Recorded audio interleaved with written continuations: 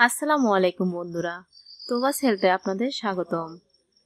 বন্ধুরা, আজকে আমি বিশেষ 3টি উপাদান সম্পর্কে জানাতে চাই।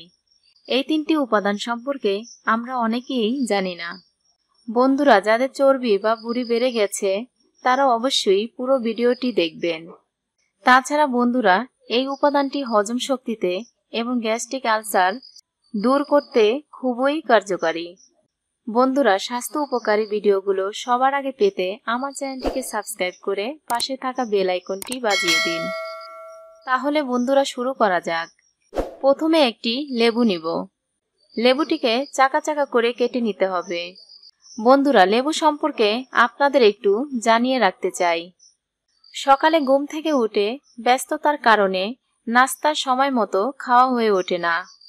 তবে একটি খাবার রয়েছে, সকালে উঠে খেলে আপনার সারা দিনের হজম শক্তি বাড়ানো ছাড়াও অনেক উপকার পাবেন। লেবুতে রয়েছে vitamin C, potassium, calcium, phosphorus, magnesium, যা দেহের ভিতরে পুষ্টির ঘাটতি দূর করে। লেবু শরবত লিভারে উপস্থিতি ক্ষতিকর টক্সিক উপাদান বের করে, ফলে লিভারে যে কোনো ধরনের ক্ষতি হওয়া আশঙ্কা কমে যায়। খালি পেটে গরম পানিতে লেবুর রস খেলে দেহের ভিতরে পিএইচ লেভেলের ভারসাম্য ঠিক থাকে, ফলে দেহের কর্মক্ষমতা বৃদ্ধি পায়। লেবু ত্বক ভালো রাখে, শরীরের অ্যান্টিঅক্সিডেন্টের চাহিদা পূরণ করে এবং কিডনির পাথরও প্রতিরোধ করে। লেবু ত্বকে ব্যবহার করতে পারেন। লেবু ব্যবহারের চেহারায় বয়সের ছাপ কমাবে। প্রতিদিন সকালে হালকা গরম পানিতে কিছুটা লেবুর রস মিশিয়ে খেলে সারা দিনের হজম শক্তি ভালো থাকে।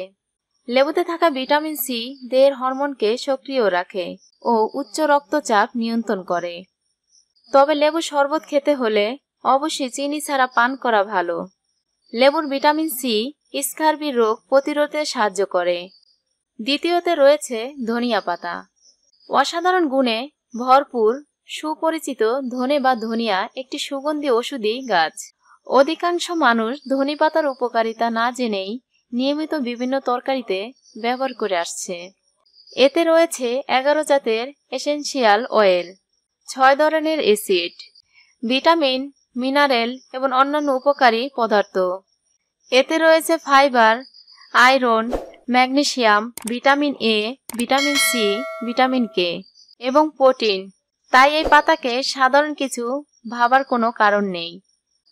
ধনেপাতা খেলে শরীরের খারাপ কোলেস্টেরলের মাত্রা কমে যায় এবং ভালো কোলেস্টেরলের মাত্রা বৃদ্ধি পায়। বন্ধুরা, আমরা সকলেই জানি মধু হলো সর্বরোগের মহা ওষুধ। এখন আমরা 2 চামচের মতো মধু নেব। প্রতিদিন মধু খেলে কারো যদি চর্বি থাকে তাহলে খুব দ্রুত কমিয়ে দেয়।